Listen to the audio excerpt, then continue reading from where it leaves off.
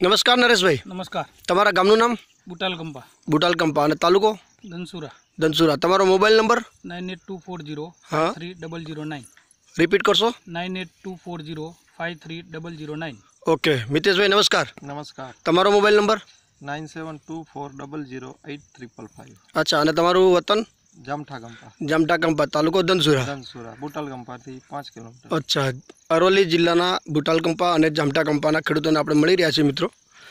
તો આ વર્ષે આપણે જોયું તો આજે તારીખ કઈ થઈ છે? 2 ઓક્ટોબર 2019। તો આપણે જોઈએ તો ઓગસ્ટ અને સપ્ટેમ્બર મહિનામાં ખૂબ વરસાદ થયો। આપણા તાલુકાનો અંદાજિત વરસાદ કેટલો હશે આ વર્ષે? 55 ઇંચ થઈ ગયો। 55 ઇંચ જેટલો વરસાદ થઈ ગયો, બરાબર મિત્રો। આપણે જોઈએ છીએ આ ખેડૂતોનું જે નિવેદન છે, આ વર્ષે એમને કૃષિરત્ન કંપનીની દવા એમના મગફળીની આ પાકની અંદર એમનો ઉપયોગ કરેલો છે। આજે નરેશભાઈ આ કેટલા વીઘાનો નંબર છે તમારો? 10 વીઘાનો। 10 વીઘાની અંદર, અને જે આ જે વેરાયટી છે એ છે ક્રાંતિ। અને આપણે આ એક બીજા ખેતર છે જે વેરાયટી છે 24 નંબર। અને આ કેટલા વીઘાનો નંબર છે? 16 વીઘા છે। 8 વીઘા મગફળી છે। અચ્છા, 8 વીઘા એટલે ટોટલ આ વાવેતર 18 વીઘાનું। અચ્છા, તો શરૂઆતથી લઈને જો વાત કરીએ તો કૃષિરત્ન કંપનીની શરૂઆતથી તમે શું ટ્રીટમેન્ટ કરી છે, કઈ પ્રોડક્ટનો ઉપયોગ કર્યો છે? શરૂઆતમાં સિંગલ એસએસપી આપણે જે કહીએ સિંગલ સુપર પાયામાં આપી દીધું એક થેલી, બરાબર છે। અને 25 થી 30 દિવસ થયા એટલે ટ્રાયકોડામાં અને માઇકોરાજા ગ્રેન્યુલ્સ અને ટ્રાયકોડામાં જે આપણે પાવડર ફોર્મમાં આવે છે, અચ્છા, બરાબર, એ રેતીમાં જોડે મિક્સ કરી અને ખેતરમાં પૂકી નાખ્યું હતું।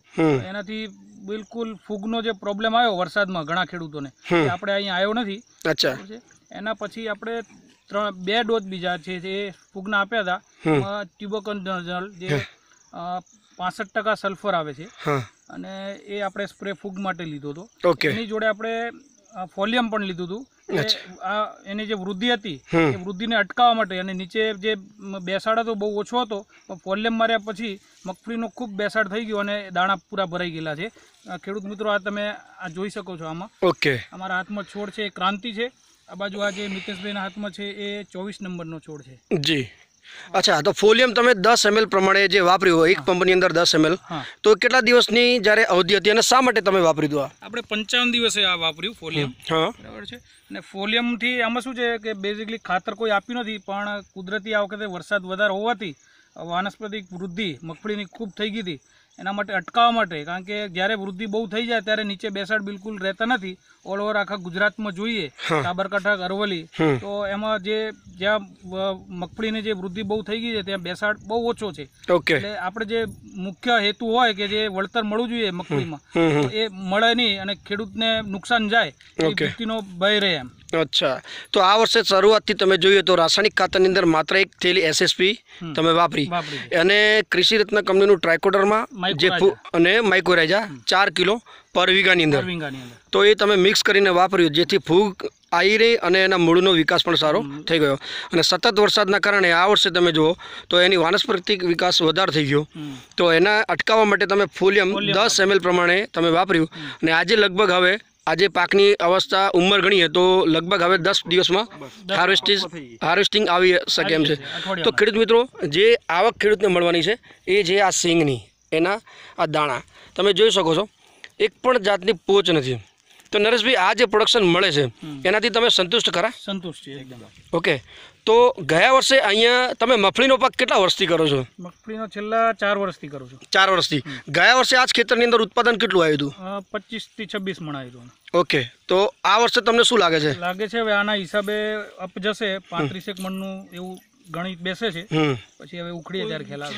મિત્રો, આપણે આ મિતેશભાઈ છે, તમે કેટલા વર્ષથી મગફળીની ખેતી કરો છો? મગફળીની ખેતી આમ તો વર્ષોથી ચાલુ છે, પણ હું ખેતીની અંદર જોડાયેલો 2006 થી। ઓકે, એટલે આજે લગભગ 12 વર્ષ થયા। 12 વર્ષથી, અને અમારે મેન પાક મગફળી અને બટાકાનો જ હોય છે। અચ્છા મિતેશભાઈ, આ મગફળીની બેઠક જોતા તમને શું લાગે છે પર વીઘા દીઠ ઉત્પાદન કેટલું આવશે?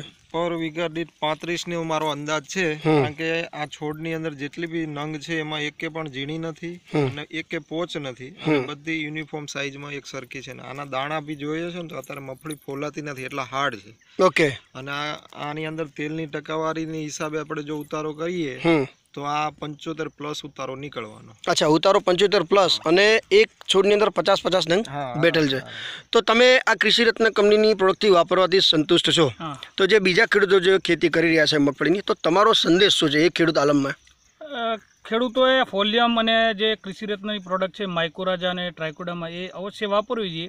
કારણ કે ખેડૂતનો એક નિયમ છે કે જ્યારે પણ રોગ આવે એના પછી આપણે દવા કોઈ પણ છાંટીએ છીએ, પણ આપણે એડવાન્સમાં આવ્યો કે ના આવ્યો પણ ટ્રાઇકોડર્મા અને માઇકોરાજા જો વાપરો તો ફૂગનો પ્રોબ્લેમ 90% સોલ્વ થઈ જાય છે. અચ્છા, ઓકે ઓકે, ધન્યવાદ નરેશભાઈ. તમારો મોબાઈલ નંબર એક વખત ફરી રિપીટ કરશો. 9824053009. ધન્યવાદ.